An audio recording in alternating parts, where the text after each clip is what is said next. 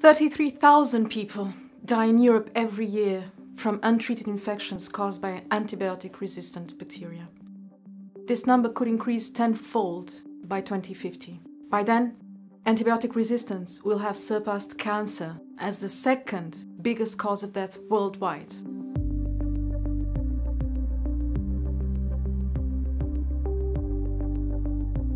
Without effective antibiotics, we could return to a pre-antibiotic era where infections from surgeries, cancer treatments, even simple infections really, would no longer be possible to treat.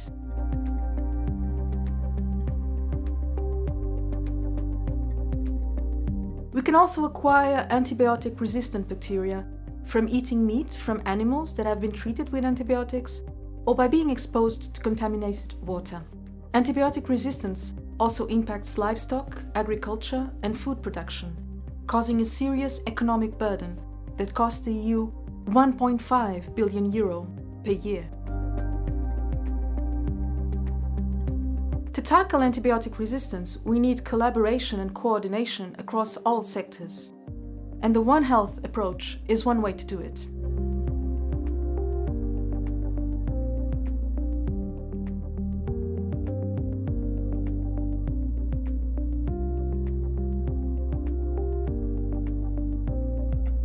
The One Health approach recognizes that the health of humans, animals, plants, and the environment are completely interconnected and interdependent. To address the issue of antimicrobial resistance, we have to work together with human health practitioners, with practitioners who work in agriculture, who work in veterinary medicine, and who work in the environment. We have to work holding hands so that we can address this problem as one.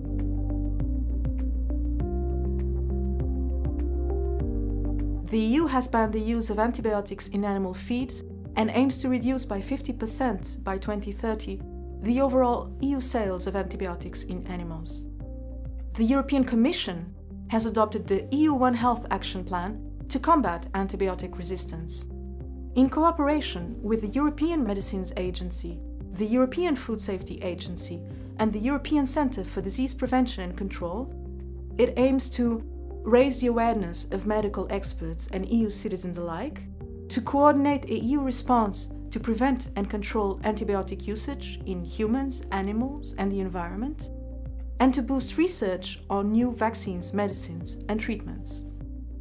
As we redesign our health priorities, we need to keep in mind that we live in a closed system and we should seek new ways to co-advance the health of humans, animals, plants and the environment. Because if we act and we create health issues in one of these sectors, this will inevitably affect one of the other sectors. Bacteria have no borders. That is why the EU develops strong bilateral partnerships for international cooperation, such as working closely with the World Health Organization to implement a global action plan against antibiotic resistance.